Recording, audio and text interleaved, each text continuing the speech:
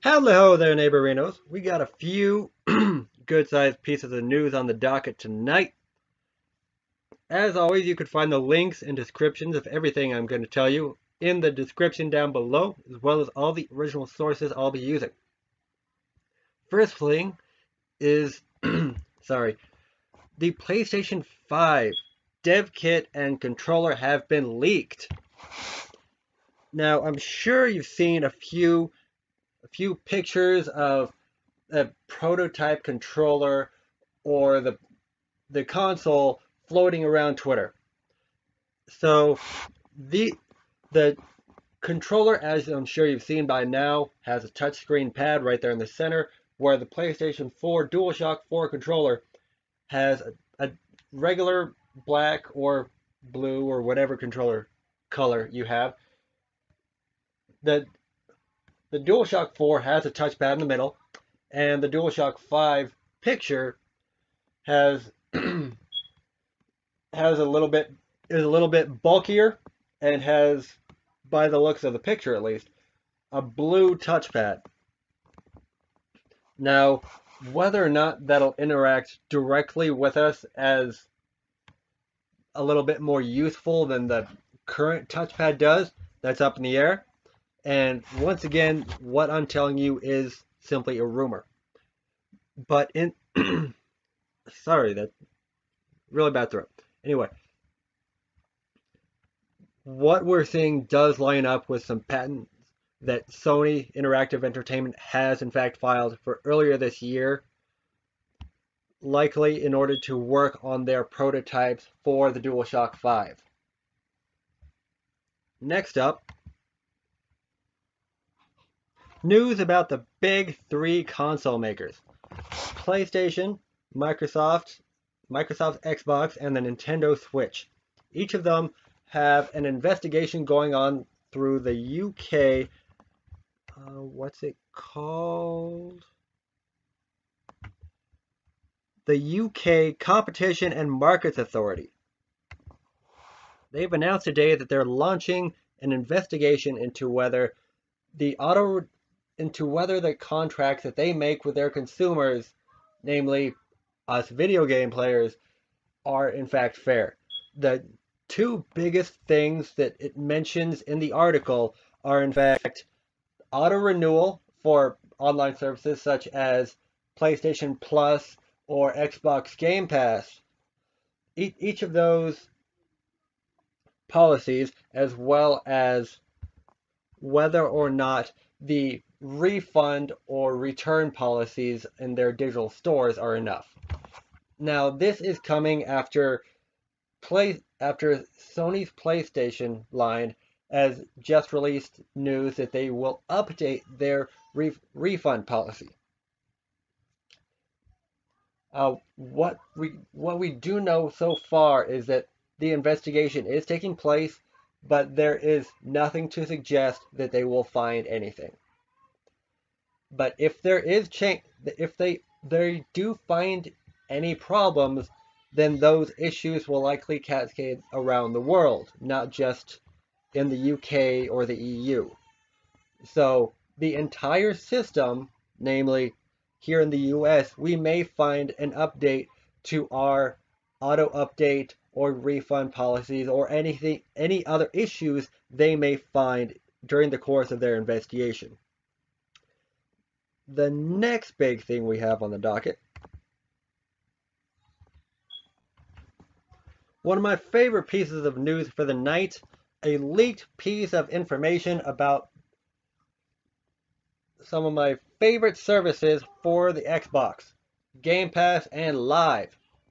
Now, there is news, well, more of a leak really, by Twitter user H0X0D, a Microsoft leaker, who says that those two services, Game Pass, Microsoft Xbox, or Xbox Game Pass and Live Gold, are going to be merged when the streaming Xbox launches. Well, it's rumored that that's when it will be released, but it's also the most likely point. this rumored service is likely to cost $15 per month. So that will give you access to Xbox Live Gold and games with or the Game Pass.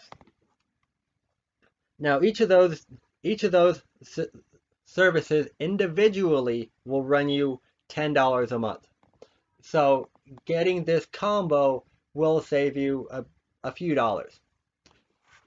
However, because that is simply the monthly price, and they may try to push this service in the coming months, they may release 3-month packs or full year packs. If they do release a full month or a 3-month pack, chances are that one would run maybe on the order of $30 to $40, assuming that they do release one.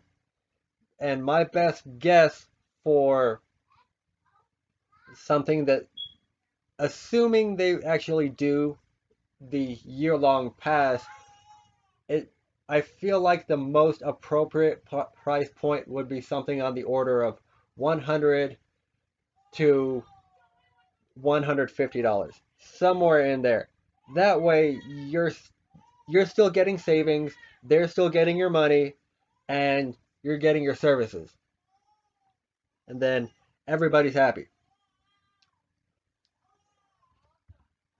Of course, those 2 packs are just up in the air, created by me. No real weight to them.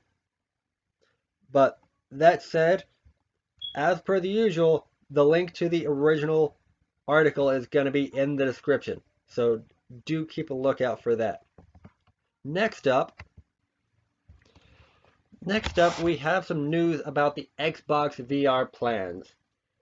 As I'm sure a few of you out there in YouTube land have already found out, the PlayStation VR is going into its 3rd year of existence.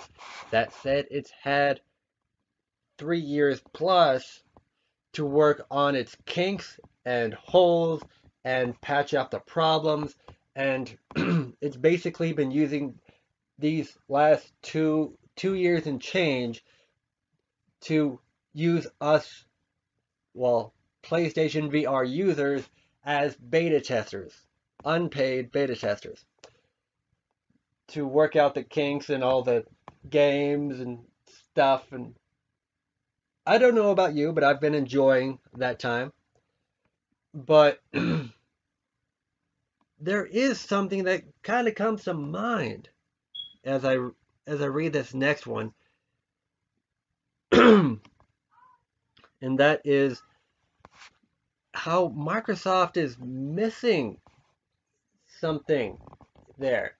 Like I've got in my room, I've got a PlayStation 4, I've got an Xbox One X, and the Steam machine, and all of them hooked up, same TV, not really seeing much of a difference. But then again, it's a 1080p, so take it with a grain of salt.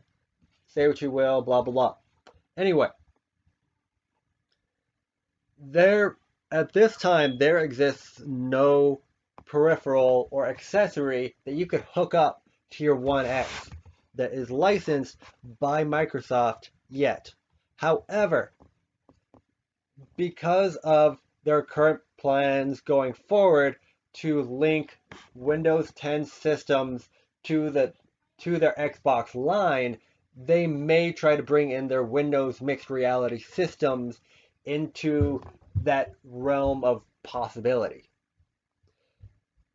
So, as I'm sure a couple of you have already seen my previous video that called back to their upcoming line, Anaconda and Lockhart, I think their names were.